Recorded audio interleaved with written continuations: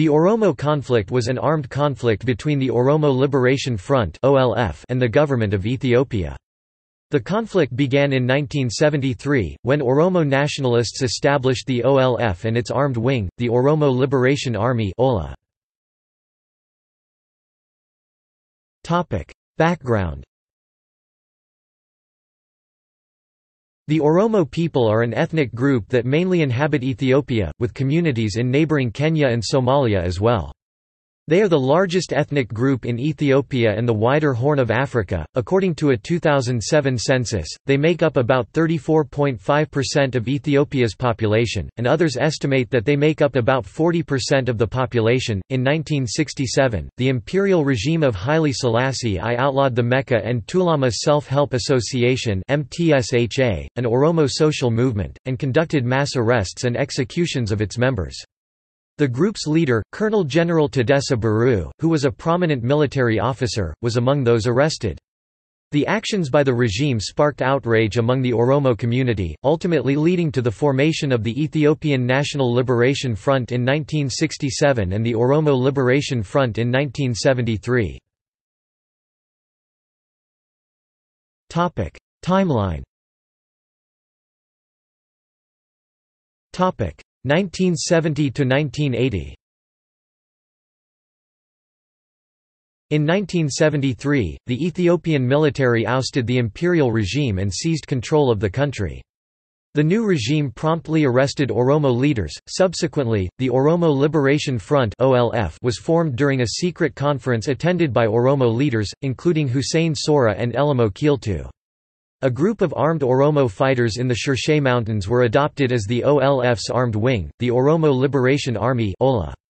In 1974, the OLA increased its activities in the Shirshey Mountains, prompting the Ethiopian regime to send its military to the region to quell the insurrection. In June 1974, General Tadessa Barrow, an Oromo nationalist who had been arrested by the imperial regime in 1966 along with other high-ranking military officers, escaped from house arrest and joined Oromo rebels led by Haile Rigasa in Shiwa.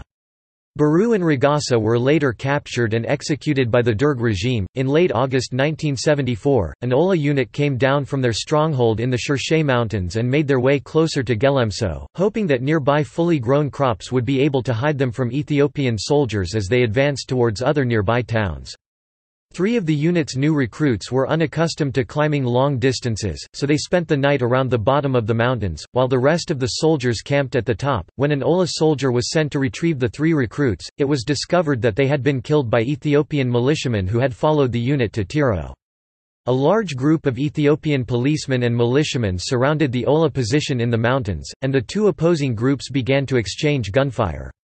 A group of Ethiopian soldiers led by General Getachew Shebeshi later arrived, and began to shell the stronghold with mortar rockets, killing most of the OLA's members, including Oromo Kiltu. The event became known as the Battle of Tiro. Contingents of the OLA continued to fight the regime after the battle and later gained a massive influx of recruits and volunteers after the Derg regime executed Tadessa Barrow and Haile Rigasa. In 1976, the OLF established a stronghold in the Shirshey Mountains and began reorganizing itself. A congress was created by Oromo leaders, which revised the 1973 OLF political program and issued a new detailed program. The program called for the total liberation of the Oromo nation from Ethiopian colonialism. The conference is now known as the Founding Congress, and marked the beginning of modern Oromo nationalism. 1980 to 1990. In the 1980s, the OLF estimated that they had over 10,000 soldiers. They were poorly equipped in comparison to other rebel groups in Ethiopia at the time, such as the Eritrean People's Liberation Front (EPLF) and the Tigrayan People's Liberation Front (TPLF). The OLF also opened an office in Sudan in the 1980s, after its office in Somalia was closed down. During the 1980s, the government of Ethiopia was accused of using scorched earth tactics, such as burning down entire villages and massacring inhabitants. The OLF also lost several prominent members due to government ambushes and heavy fire. The Secretary General of the OLF at the time, Galasa Dilbo, was nearly killed in one such ambush. 1990–2000. In the early 1990s, the Derg regime began to lose its control over Ethiopia. The OLF failed to maintain strong alliances with the other two big rebel groups at the time, the Eritrean People's Liberation Front (EPLF) and the Tigrayan People's Liberation Front (TPLF). In 1990, the TPLF created an umbrella organization for several rebel groups in Ethiopia, the Ethiopian People's Revolutionary Democratic Front (EPRDF). The EPRDF's Oromo subordinate, the Oromo People's Democratic Organization (OPDO), was seen as an attempted replacement for the OLF. In 1991, the EPRDF seized power and established a transitional government. The EPRDF and the OLF pledged to work together in the new government, however, they were largely unable to cooperate, as the OLF saw the OPDO as an EPRDF ploy to limit their influence. In 1992, the OLF announced that it was withdrawing from the transitional government because of harassment and the assassinations of its members. In response, the EPRDF sent soldiers to destroy OLA camps. Despite initial victories against the EPRDF, the OLF were eventually overwhelmed by the EPRDF's superior numbers and weaponry, forcing OLA soldiers to use guerrilla warfare instead of traditional tactics. In the late 1990s, most of the OLF's leaders had escaped Ethiopia, and the land originally administered by the OLF had been seized by the Ethiopian government, now led by the EPRDF. 2000 to 2018. After the Eritrean–Ethiopian War, the OLF moved its leadership and headquarters to Eritrea. The OLA allegedly began receiving military training and arms from the Eritrean government.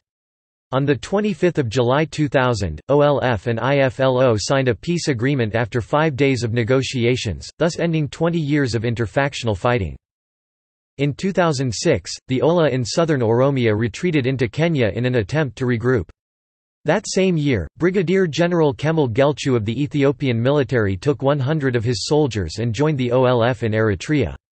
Despite initially aiding the OLF as leader of its military wing, in 2008, General Kemal Gelchu took matters into his own hands and announced that the OLF would lay down its weapons and abandon its previous goal of seceding Oromia and instead work as a political party to democratize Ethiopia. Along with this announcement, he commanded OLF soldiers in South Oromia to lay down their weapons and surrender to the government. On 30 May 2015, various media outlets reported that the OLF had attacked a federal police station in the Ethiopian side of Moyale town, killing 12 Ethiopian soldiers. This occurred weeks after Ethiopian forces swarmed across the Kenyan border and began absuing locals of Sololo town looking for OLF troops. These forces later responded to the attack by launching an attack Moyale District Hospital and killing one guard. References